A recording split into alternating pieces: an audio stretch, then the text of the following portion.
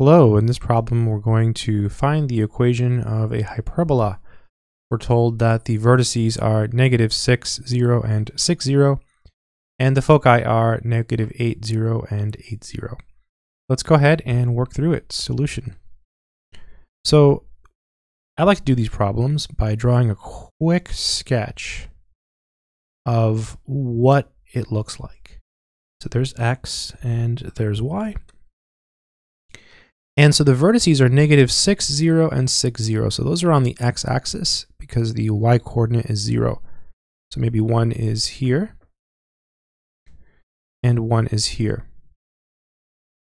And notice that right in the middle is 0, 0.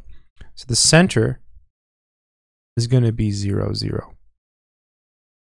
Also, the vertices are actually points on the hyperbola.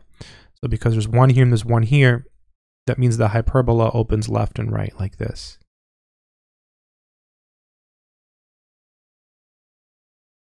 And the foci are here. It always opens towards the foci, and here. It opens left and right. And so the way I memorize this is whenever it opens left and right, the x comes first. If it opens up and down, the y comes first.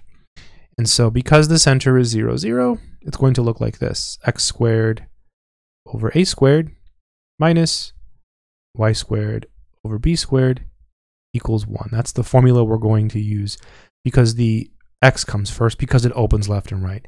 If it had opened up and down like this and like this, then it would be y squared over a squared minus x squared over b squared. So, but it's left and right, so the x comes first.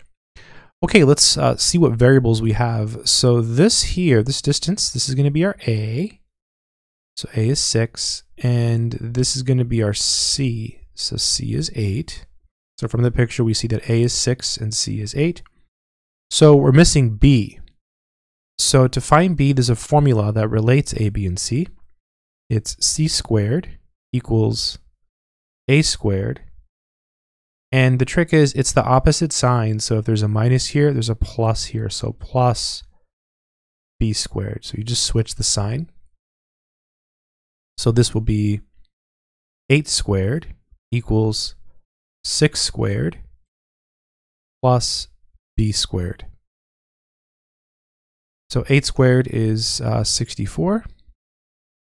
And then 6 squared is 36 plus b squared. Subtract 36, subtract 36. That's going to be, I believe, 28 equals b squared. All right, so we have b squared equals 28.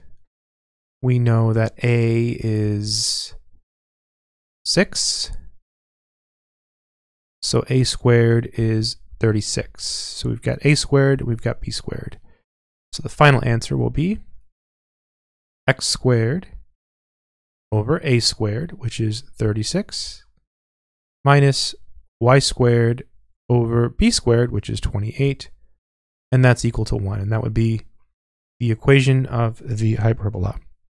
Good luck.